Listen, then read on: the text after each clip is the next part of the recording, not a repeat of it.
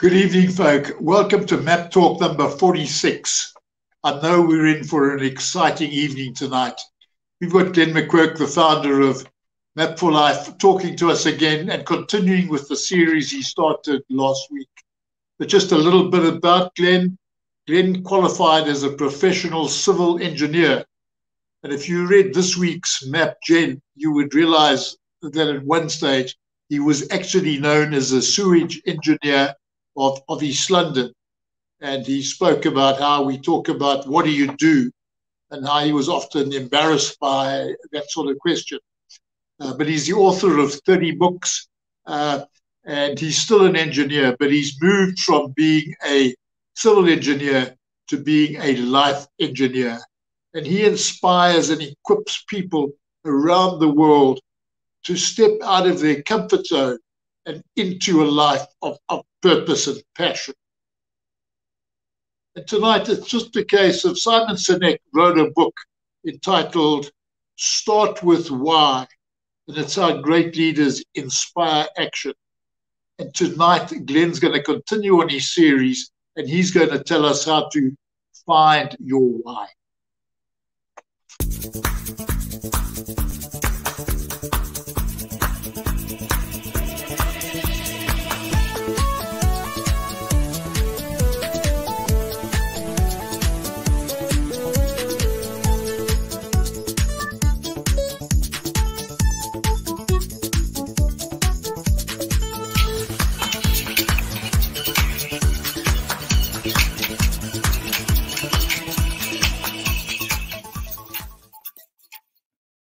Well, good evening, and this is a really exciting session every Wednesday, and we would love you to join us and be part of our live audience. So make a note, every Wednesday evening, join Map for Life and the Map Show.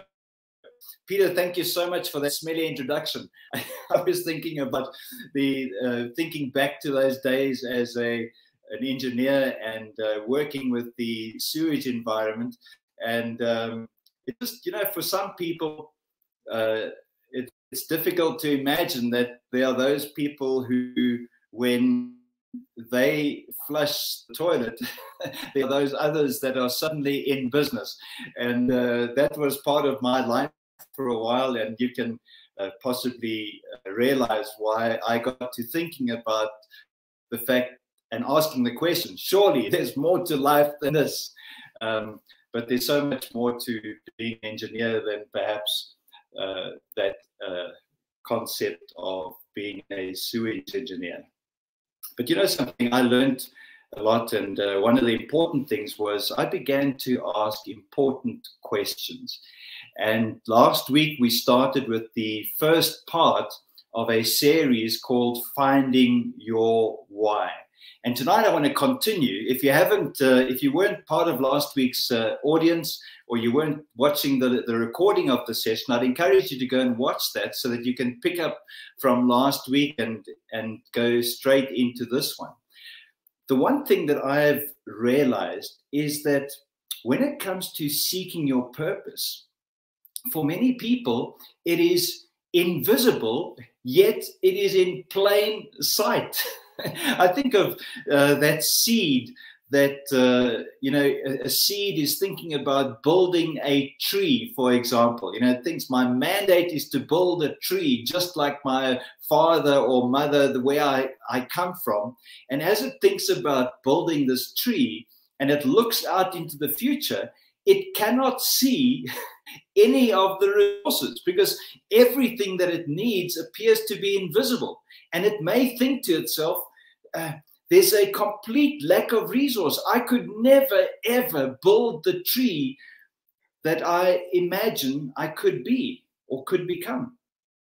But you know, when that seed buries itself in dirt, when that seed goes into a foreign environment, when that seed finds itself all alone in a dark place under pressure and experiencing things that it's never experienced before, it's in that environment that suddenly the seed dies and the DNA that was always within it is revealed, and it begins to extract from nothing all of the carbon that it needs to build the tree. Because you see, the carbon dioxide was initially invisible to the seed, but when it releases its inner DNA, that which is invisible becomes the very resource that it needed. And I think when it comes to purpose, when we look out into the future, you know, we're so concerned about ourselves, me, myself, and I, that when we look into the future or when we look around us,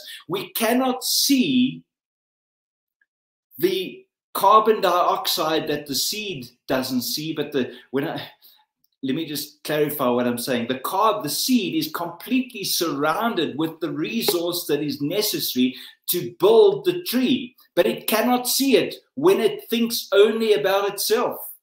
And in the same way, you and I, when we are looking for purpose, we are so focused on ourselves that it's impossible for us to see the abundant resource that surrounds us. And so I say that purpose is invisible, yet in plain sight, but it requires something. That requires that you and I die to self. And when we are able to completely die to self, then suddenly the resources necessary to build that vision that we have seen begin to manifest, or rather become visible to us. I think of the whole concept of purpose being actually a journey with no end. And why do I say that? I say that purpose, unlike vision, you see something that you work towards. Purpose, I believe, is eternal. It starts and never ends. So when you connect with your purpose, it's going to ignite things in other people that continues to live way beyond your life. And so purpose for me is different to vision. Purpose, once you connect with it, it takes on a life of its own, and it will continue beyond your physical life. And that for me is exciting beyond measure. So journey or purpose is a journey with no end. It goes beyond your life and mine. What's interesting, I've often observed that people are good at something. In fact, they are often asked to do certain tasks because the family, the people who have grown up with them, know what their gifts and talents are. Other people seem to see what you and I are good at and what our gifts are, but it doesn't look like we would like it to look. It doesn't put us into the place where we can enjoy that glory and glamour that I talked about before. So although many people know or have an idea what your purpose is, or the space that you should be burying yourself in, it is very difficult for many to accept that that is their purpose. One of the common things that people say or retort is, but surely there's more. You can't just have one purpose. There must be many. They feel like purpose, if your purpose is defined as one life purpose, that it's going to restrict you and it's going to limit you. I want to tell you that when you connect with your purpose, it opens up a door of unlimited opportunity, because purpose is not what you do, it's why you do something. And so few people are willing to accept this idea that there is one life purpose, just like you have one set of fingerprints, one DNA, one retina scan. I mean, everything about you is unique. So I would like to argue that if you are unique in every possible way, then it's highly likely that your purpose can also be unique. Don't discount it and say it's something ordinary and of no significance, and you must accept something that's low. I want to say that purpose, irrespective of how the world might view purpose, it is incredibly significant. And so, although it may seem lowly at first, begin to listen to what other people say you're good at. Accept it and move with it and see where it takes you. I hear a lot of people talking about leaving a legacy. And I think as we pass that midway mark, one of our panelists, Marvin, will be able to relate, I'm sure. And of course, Heather, you know, you just get to that midway mark, just about at the age of 40. And suddenly you start thinking about this thing called legacy.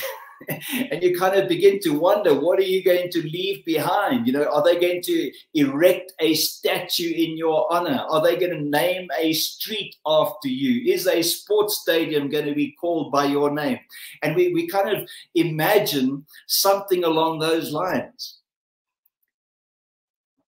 I believe that the legacy that you and I leave is something that others are going to write about.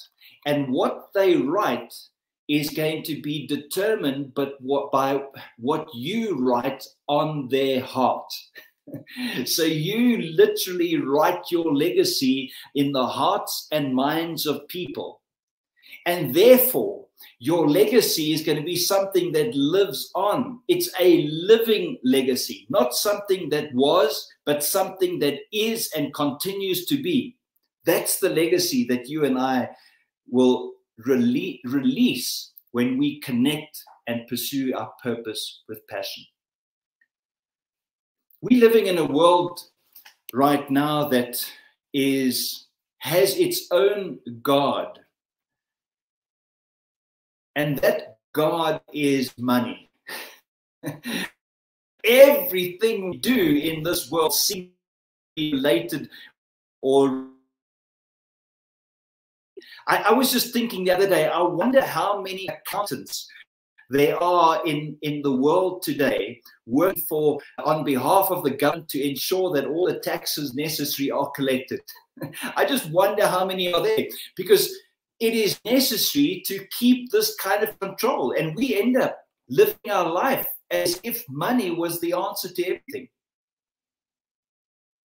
I think that it is far more important for us to have meaning as our motive.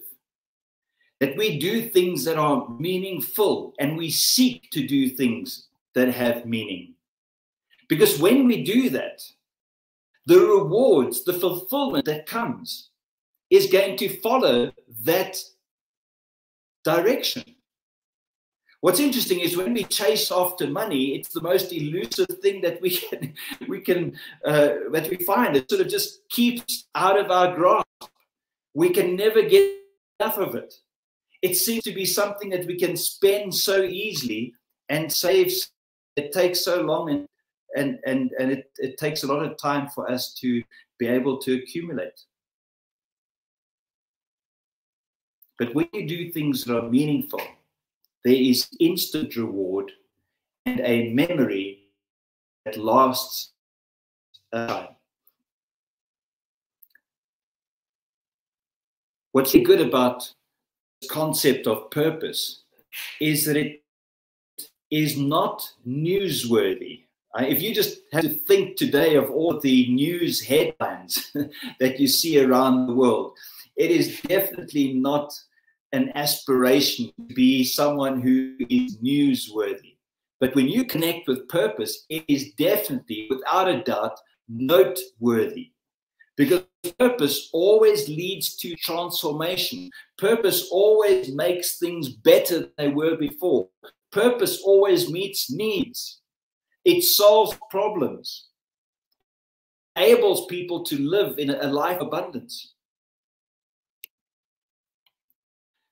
For those of you who are tuned in this evening, you might notice that these different concepts that I'm sharing with you are following the alphabet. So the first letters A to I were discussed in our first session. What's interesting for me is when you first catch sight of the vision that's attached to your purpose, it is overwhelming. Very often people feel that it is a possibility to pursue a purpose of the kind that leads to the vision that they have just seen. Yet it appeals to a gift that we have all been born with, and that is the ability to overcome.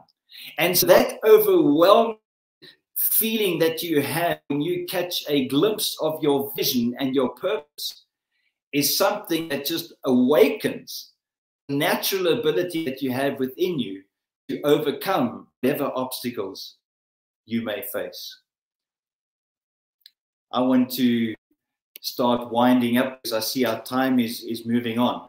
But I can be sure tonight that if passion is missing in your life, then you are not pursuing your purpose. Because purpose and passion are Siamese twins. They are instinct. Where there is a person doing something on purpose, passion is there. I'll never forget watching those documentaries with Steve Irwin, the guy from Down Under, Australia. And he used to do this program with animals. And there was one occasion where he was talking about a dung beetle crossing the sands in the Kalahari here in our neighboring country, Botswana. And he was lying flat on his chest on the sand, and there in front of him was crawling a dung beetle. And we were sitting in the lounge on the edge of our couch, leaning forward, and we were right in there with Steve Irwin because he had such passion. I mean, he could get you excited about any animal on the planet. He passed away at the age of 46. Doing what he was passionate about, and the world remembers that. So passion and purpose are Siamese twins. I know for sure that when you connect with purpose, quick results, or if you're seeking quick results, get rich quick schemes, all these kind of things, then purpose is not going to give that to you. But purpose is going to result in quiet, steady, deliberate progress that ultimately is going to walk you up to the finish line, so that when you've finished, that which you were sent to start can begin. So purpose, in a sense, takes on a life of its own, but it requires someone like you to be dedicated, devoted, and committed to pursuing it quietly, even although you might not see the kind of results that your peers may be enjoying in the world system. And then lastly, what I want to share with you this evening is that when you connect with purpose, people are looking at that purpose from a different perspective. Even you yourself, when you start connecting with your purpose, one of the first objections that come to your mind is, but how can I make money doing this? You know, and we take our purpose and our passion, and sometimes the closest we get to it is a hobby on the side, something we do part-time or when we have the opportunity to do it. Simply because we have rejected the idea because we cannot see how we can make money doing it. Your friends, some of your closest friends, even family, may look at what you're doing and say, surely you could be doing something better with your gifts and talents or your skills, that which you've learned at school or at university. Why are you doing this? And so you may have people questioning your purpose. But one thing is for sure, when you connect with purpose, it builds within you a conviction that any form of rejection or ridicule cannot shake. And so purpose breeds conviction. I hope that what I've shared with you this evening is going to lead to a valuable discussion by the panel after this. But not only that, that it gets you to begin to think a little bit more about purpose. And maybe, just maybe, you could be missing your purpose simply because it comes dressed in a different way to what you expect. So in a moment, Peter's going to be coming back and introduce the panel to you, and let's support them as they share their insights with us. Good night.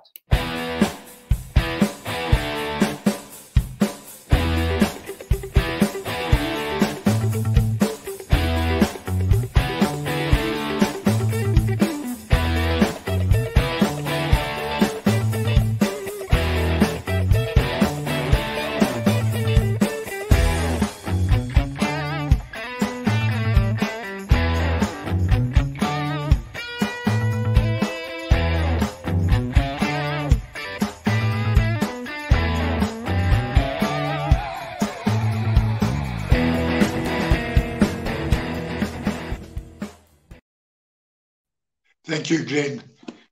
That was really thought-provoking. And there's so many things that I could pick up and just carry on and talk about. So I'm looking forward to discussing some of these aspects with the panel. And today we've got an international panel. We've got Heather from London and we've got Marvin from Pretoria. So it's nice to just have this international flavor. Guys, what did you think of that speech? Anything that you would like to just pick up on as a starter?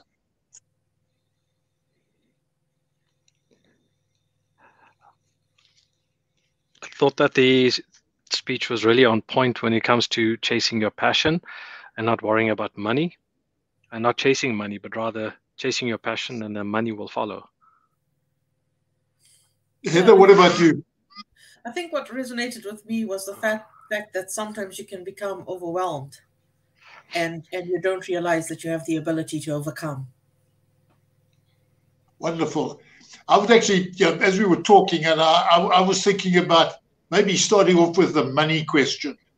And I know in my MAP group, and we talk about money, and it's a case of how important is money. Marvin, you spoke about passion far more important than money. Would you like to enlarge on that? Sure. So it's interesting that when one focuses on money, I was reading a quote that says, if you chase money, you'll never find your passion.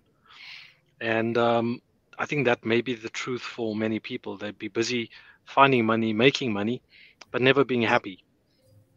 And while money is a big enabler, it's not the be all and end all for us. We do need money to live a comfortable life and do certain things. But the purpose that we should live for is our purpose, is us. And in so doing, I've found that focusing on your purpose really gets you to attract people that want to share in that want to be part of that even when that passion inside of you comes out, as Glenn was saying, that's a thing that becomes catchy, and that's where people would want to contribute to you and grow you in the form of money. Heather, what is your thoughts on money? Well, money is right up there with oxygen, because empty plates cannot feed hungry people. Yes. But money is not the motive that you're here, that you've been put on this earth. And when you can differentiate between your motive and your passion and why you are here, you will find that, as Marvin says, if you follow your passion, the money follows anyway. But you mustn't write off money. I've known people who've just decided, well, I found my purpose. I'm leaving my job. You've got 5 children to feed. Just hold on and take a step. So it's very important, but it's not the motive for why you're here. Yeah, and I think that's important. I think sometimes we as life coaches get a little carried away. And we downplay the importance of money, and it is important, as you say. You can't feed the starving if you don't have the money. But by the same token, we can get trapped by the money. Absolutely. I've got a question. The money takes over, and we lose out, and we wind up maybe living a good life instead of a great life. And how important it is to get back to and to get the meaningful side. And I have a question, Peter.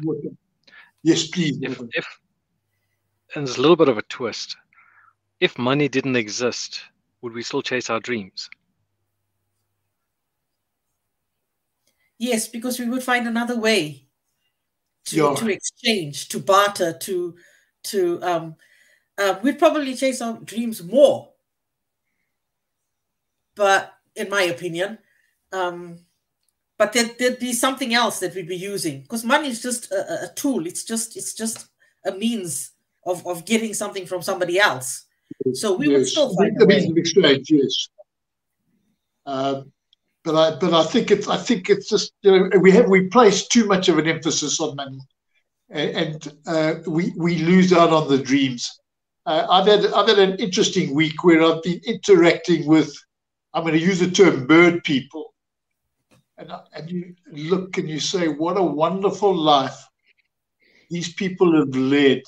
They've got involved in this passion and doing something for nature. And I think of folk who've got so caught up in chasing the money that they're just, it's just another day and another dollar, and it's just wonderful to get there and have purpose in life and have that passion. Any other comment coming through? Glen spoke about legacy now, and he spoke about you people as opposed to me. I'm getting closer to that stage where legacy for me is a critical thing, and I sort of talk about leaving a legacy. But you two are a lot younger, and I'd like to hear your thoughts on legacy. Marvin, you're the youngest. Legacy for me is linked to the people around me being my kids, and I have such a focus on being that example, and showing them how to live life in a different way, that it really impacts others. And I'm hoping that the small little things that I do. So I'm part of a band at church, and in using my talent to further the vision of the church, for example, in itself is part of a legacy that I'm focusing on. And it's something that I've seen inspired my daughter to want to also start playing an instrument, and inspired her to also want to discover this music thing inside of her. And I see how much of an influencer she is amongst her friends. And it's kind of creating a bit of a ripple effect, which is fantastic. My son, on the other hand, while he's the youngest of the two, he gets excited at the chance of trying to play an instrument. I play piano, so every time I sit there, he wants to be there, be part of it. So clearly, it is rubbing off on him. Now, for me, it's important to focus on leaving a legacy within my immediate circle, which is my family. But beyond that, also in our Map Cafe, to me, it's just always inspirational and always something exciting, something that I look forward to in making a difference in the young people's lives that attend that Map Cafe. Because I know that what we share there is something that they take into work and they take into their family and in their friendship circles. Because we hear the stories the week after that, to hear, hey, we spoke about this gem and we spoke about that question and then that topic that which is really amazing. So for me, legacy is now slowly, I'm seeing the fruits of that in my kids. I'm seeing the fruits of that in the attendees of our Map Cafe and our friendship circles. Outside of Map, there are a couple of people that I mentor as well. And it's nice to hear them echo the things that you put in. I mean, that to me is amazing. I'm going to come back to you with another question, but let's get Heather's views. Heather, what do you say about legacy? Well, first of all, I'm very flattered to be put in the same age range as Marvin. Thank you, Glen. You must be really exceptionally good today. But I liked what Glen said about a legacy. You write your legacy on the hearts of people, because for me, every person I come into contact to, I want to leave them with increase. I want to leave them in a better position, be it physically, mentally, spiritually, than they were in before. I don't want to leave them having doubts, fears, questions, negative questions. So for me, that writing your legacy on the hearts of people, I understand that, because that's what I want to do. I love what Marvin says about leaving a legacy with your children. I'm hoping that my daughters pick up all my good points, because they get to see your bad points as well. So that's what legacy is for me. Wonderful. Marvin, you the ultra athlete. Would you like to just talk about your ultra athlete experiences and legacy? Sure. So I think even from a sporting perspective, I haven't found anyone in our family that has done some of the ultra distances that I've attempted and have managed to succeed. And that in itself is just, for me, that was one thing that inspired me to want to do these things, because no one else in our family did it. The same with getting a degree. I was the first in our family that got a degree, the first to get kind of a postgrad as well. So for me, those are little things that I'm trusting my kids will pick up on and will start doing. In fact, I took my son to Cow House recently, as well as to the Rogani farm, and they had a ride. So he's riding a little 12-inch bicycle, and he finished 10 kilometers on his own. I helped him now and then. Wonderful. And it's something that he felt, wow, I can do this, Dad. Okay, along the way, we stopped a couple of times because he was complaining his wrists are getting sore and his bum is getting sore. But it inspired him to want to do it, because he sees me going on my training runs and training rides, and he wants to do it. He says, come, Dad, let's go we've got a little shop around the corner. Let's go to Mama's tuck shop. And he wants to go. And I must chase him down, And I saw that with my daughter. She rode a BMX. She did 22 kilometers off-road on a BMX. If anybody knows how tough that is, you'll appreciate that 22 kilometers on a BMX with no shocks takes some doing. If I look at just how it's inspired me in terms of actually completing comrades, completing a couple of the Arguses, 947s, it actually inspired my wife to want to participate. So we did 2 or 3 94.7s on separate bikes, and we did 2 Arguses on separate bikes. Needless to say, it took us 6.5 hours the first one, and I wasn't going to let that happen again, so I ended up getting us a tandem so that I can control us finishing sooner.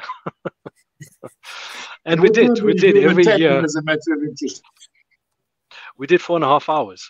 So Wonderful. we cut down 2 hours, which is a lot Yes. if you're sitting on a bike Wonderful, for that wonderful. for Well that time. done. Fantastic. You know, I have this thing with my wife when it comes to running races, and we very, very rarely these days run together. And it's simply on the basis of when people say to you, "Why don't you run with your husband?" She says, "I've got to sleep with him. That's enough for me." Brilliant. But it just creates the wonderful, the wonderful family legacy with both of us, both of us running. I was looking at something on Facebook today, and it was a friend passing comment, and she did a 32K road race today out at the Cradle. That's a very, for the overseas folk, that's a very, I was going to say hilly stroke mountainous area out on the west strand of Gauteng. And she did it with her husband. And she was so proud of her 80-year-old mother-in-law who was there not only supporting, but the 80-year-old mother-in-law did a 10K. And it was a case of inspiring to her son and daughter. It's just a wonderful example. Just coming back to Glen's talk and where he started, and he spoke about a journey with no end, and spoke about beyond our life. Any comments on that? And is that an important feature? And how does that affect us and our purpose and our passions? I think if you look at the opposite, if you live just for today, is life really worth living? No. If you live for more than today and looking at building on what you're starting now so that it outlasts you, that's worth living for. Yeah. And the only way to do that is in people and with people and through people. If you try and do it alone, it's not going to have as. In fact, if you do it alone, it's all about you.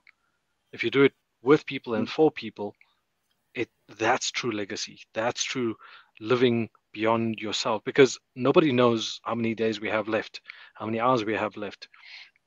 But if we have and keep on focusing with the end in mind, being beyond just yourself, beyond just this week, beyond just next year, beyond your lifetime, that to me is something I try to live for, and I try to inspire those around me to focus on. Yes. Heather, your comments? Well, as you said, Marvin, we have no guarantees. So I kind of feel like you've got to live for today. You've got to make the most of every opportunity that you get today, because you might not be able to develop on it tomorrow. Yes.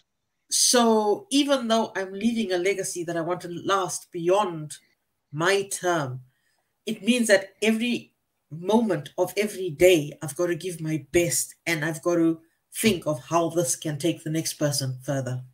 It's wonderful. And the important thing is I'm sorry for cutting you there. Go on. It requires planning. If you're not going to plan towards that, the fact that you don't put it down and you don't focus on it means it's not going to last beyond a day. It's not going to last beyond next week. But if you actually put your mind to it, put a plan to it, write the thing down, write that vision down, and actually work it, and have people around you keep you honest, keep you accountable, and partner with you along the way. That's what firstly keeps it alive. Secondly, it inspires others to want to build that vision and carry it beyond just your own lifetime. I think of, when I did the talk about Gaudi and how he built the Familia Sagrada, and the fact that it's outlived him 2 lifetimes beyond him, and it's still going on without him putting any money in himself. It's being funded by those around us that want to go and see it and want to go experience it. It's also being funded by the government. Had he not planned this thing, thought this thing through, put it down in creating that sculpture, we wouldn't be seeing that Familia Sagrada today. It's true. The accountability is what's key, Marvin, because I don't know, when I was in school and I had an exam on Thursday, Wednesday night, I learned everything. I waited because I thought I had all this time. So my main concern was just that we mustn't think that we've got all the time. The plan must be there, but make yourself accountable. Yes. I agree, yes. for what you need to do to get there. Now, one last question, and I think it's a question. It's a question that sums up, and it's a question, and I'm putting you folk in the spot, and I'm saying, well, you Map for Life leaders, and it's a case of a question of your why. And the question in this week's Map for Life gem was, Jesus came that we might have life and life abundantly. Now, why have you come? Heather, would you like to just comment on that, and then Marvin?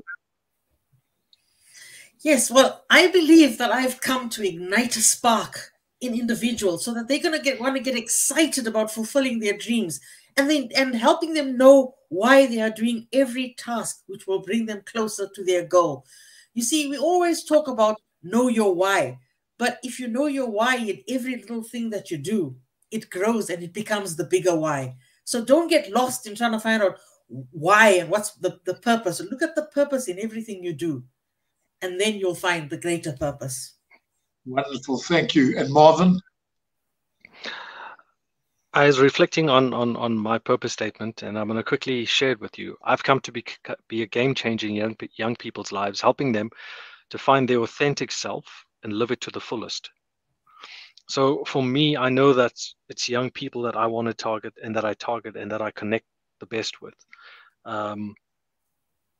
With this life being so full of copies around and wanting to be someone else and not be themselves, I had to find that in myself and find where I would fit in so that I could inspire the young people to do the same. And that's why for me, focusing on who you are, your true self, finding your true self and accepting it, and then living in that to the fullest is in itself a legacy, I think. Wonderful, thank you. I'm very proud to be a part of this wonderful Map for Life group. And Glen finished off and he said he was hoping that tonight would get people to just think about their purpose. It's been so wonderful to have folk like you two setting out and telling the world why you came. So thank you to you. And folk outside there, I hope we've given you something to think about. So till next week, take care. God bless. Good night.